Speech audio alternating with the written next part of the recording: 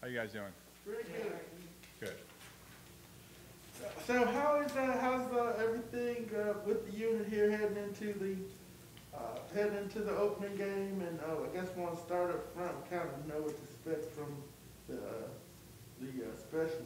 But how are you with the front line and y'all settled on a group and now they're ready to. They look like they got the big matchup this week too. Yeah, I think you know this each week in the National Football League. It's going to be based off how well you protect the quarterback. Again, with all the teams we play, specifically Philadelphia, they have good players in all three levels of the defense, specifically up front. And it's going to be our job offensively as coaches to get our guys prepared for a talented defense. I don't know much about Singleton. How does he flash in their operation? Yeah, sure. I mean, he's a player that, again, you can really say this for a lot of the guys in their defense, if not all of them. You can tell he's got football savviness, football instincts. He's a good all-around football player. And again, I think these guys, just knowing how they've been coached in the past and how they're potentially coached this year, they're going to fly around the football. So we have to be aware of that. And McLeod on the back end, traditionally the strong safety gets the tight end, but we don't know how they're going to match up. Sure. But McLeod, how's he playing for them on the back end? Yeah, so again, we'll see where their lineups go in terms of who's going to be out there and who's not. But again, it's a veteran player. They've got guys, in my past, I feel like I played Philadelphia a number of times. A lot of same faces are going to be out there this Sunday that I've played in the past. And McLeod's another guy who is a veteran guy, knows where he needs to be, understands the structure of the defenses and what offenses are trying to do. But again, he's going to present another challenge for us as well.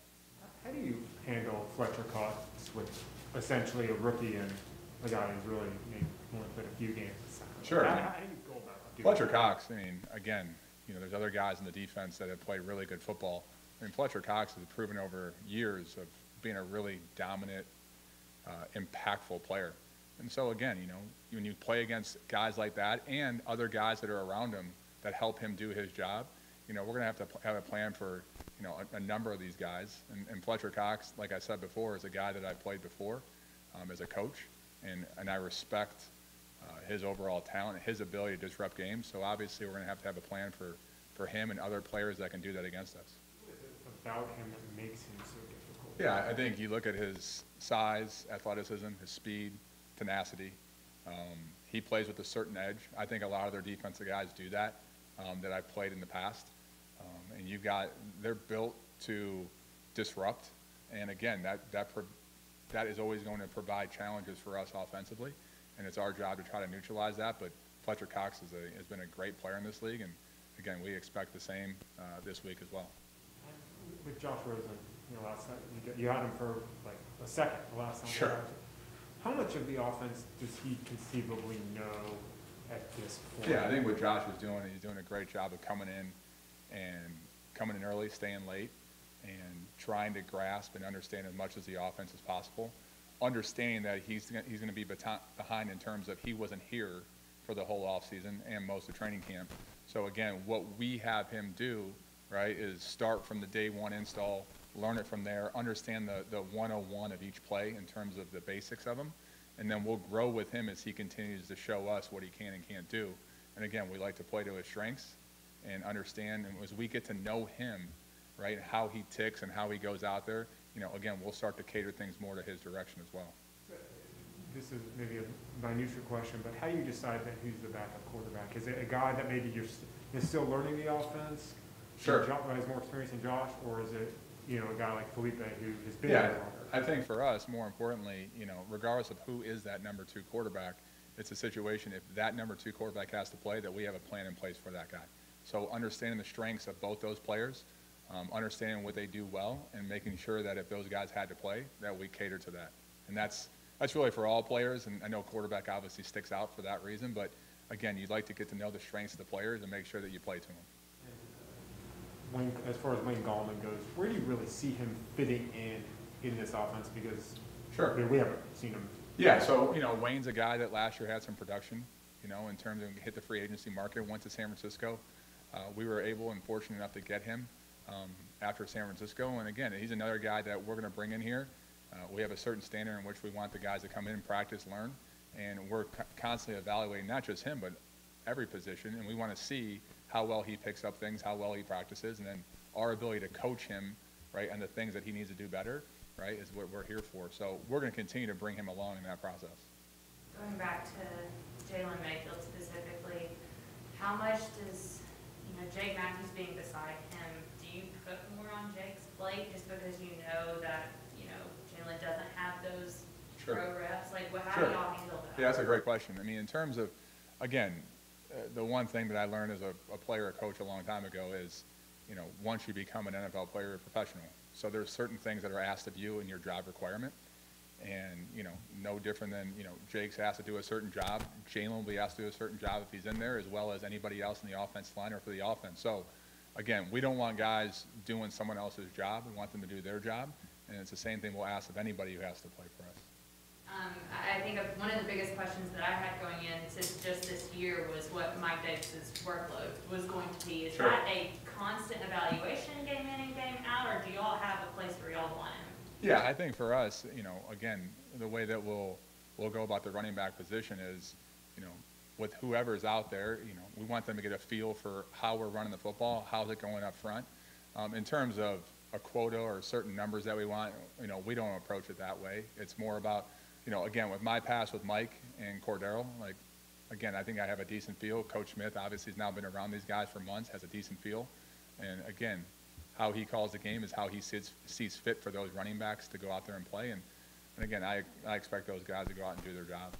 Something that we talked to Arthur about yesterday that I thought was interesting, he was like, when you're preparing for a week one opponent where you have a new staff with a new team, it could almost be like preparing for a bowl game where you have so much that you're looking at and there's a lot of input, not a lot of output.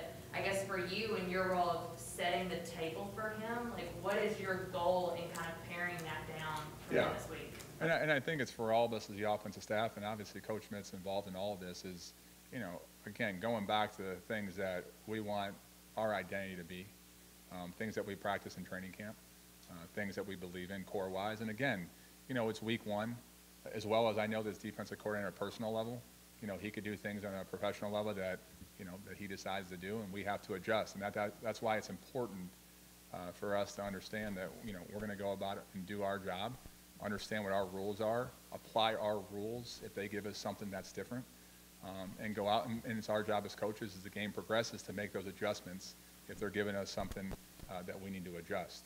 So it's a great chess match in week one. It goes for all the games, but specifically with this much time off before the first game, right, and not having a known coordinator in terms of him calling games before, sure. But again, it goes back to making sure that we do what we do well and go out and apply our rules.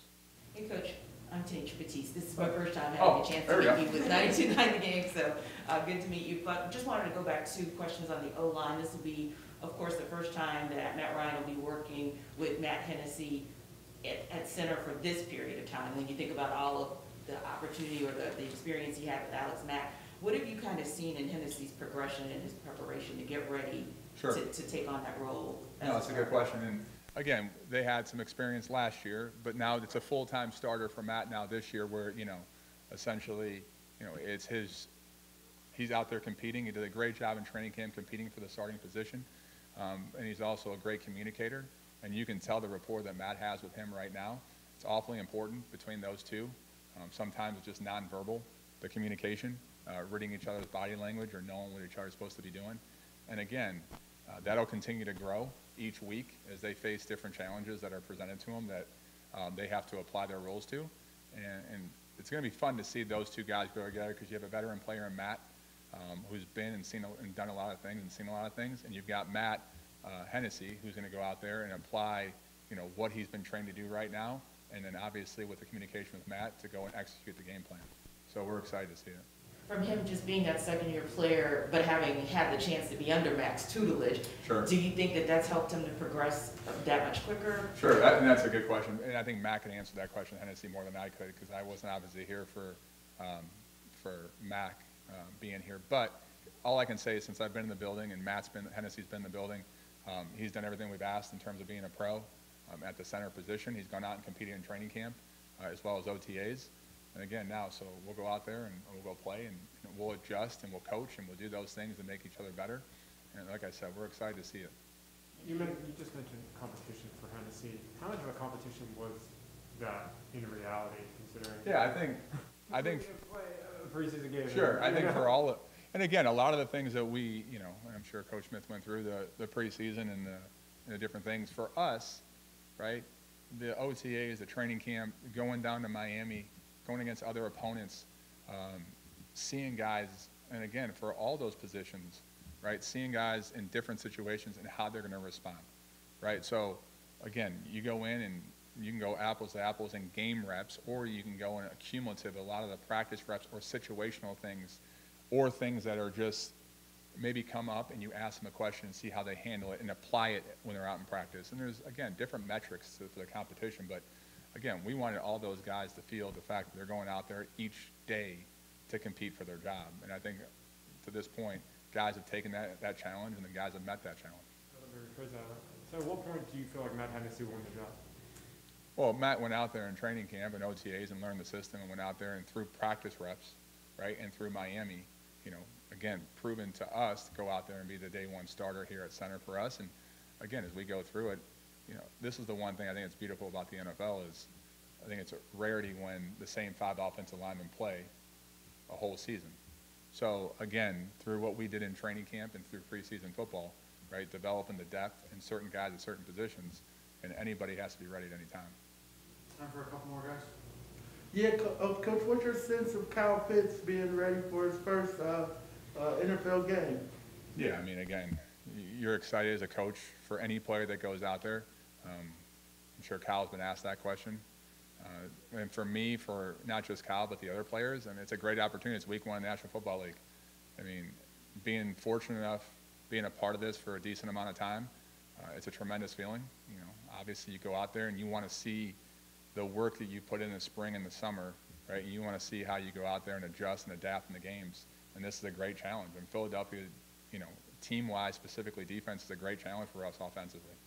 And so we get a chance to go out there and see, as coaches, we get a chance to grow and communicate and adjust, right? And players get out there and do what they love to do, which is go play football.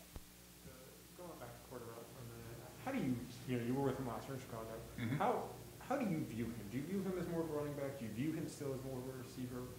Yeah, I mean, yeah, CP to me is first and foremost is a tremendous football player.